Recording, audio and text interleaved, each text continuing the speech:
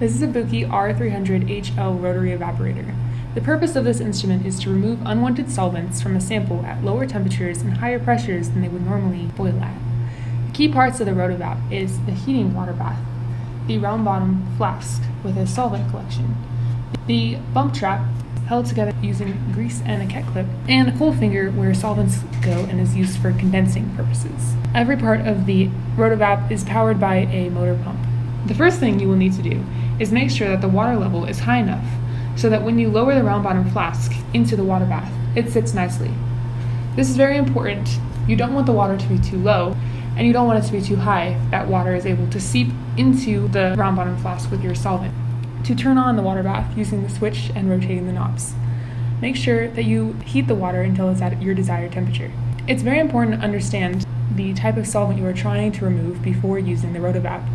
Certain solvents are more volatile than others and will require less heating or more pressure than others. The more volatile a solvent is, the less heating it will need. If you have a solvent that has a lower boiling point, the water bath can remain at room temperature. However, if you are trying to remove a solvent that has a high boiling point, you may need to increase the temperature and the pressure. Now, you will need to obtain a round bottom flask and add your solvent. Clip your round bottom flask onto the end of the bump trap with a cat clip and lower the arm of the round bottom into the water bath. Make sure it's comfortable and not drowning. Next is to prepare the cold finger. This allows excess solvent to condense after it has evaporated through the bump trap. You will need to make sure you have dry ice and the appropriate solvent, such as acetone or isopropanol. If the rotovap was in use before, there will likely be acetone or isopropanol already in the finger. If so, you will just need to add dry ice.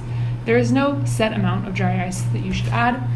Basically, just add enough so that it's cold. Due to sublimation, the dry ice will aggressively boil, so watch out for intense bubbling and splashing. Once you have confirmed that the finger is cold, either by observing obvious condensing on the outside of the finger or by touching it, you are ready to begin. Start by first turning the vacuum input valve to allow airflow through the tubing from the pump.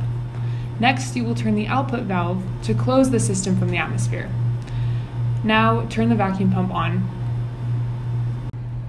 Make sure that the bump trap with the attached round bottom flask is rotating.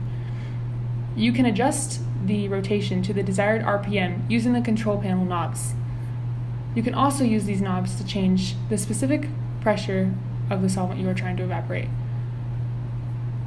As your round bottom flask rotates in the bath, you may notice bubbles form. As this occurs, the solvent is boiling and will begin to condense as it rises up the bump trap and comes into contact with the cold finger, where it will drip down into the collection flask below.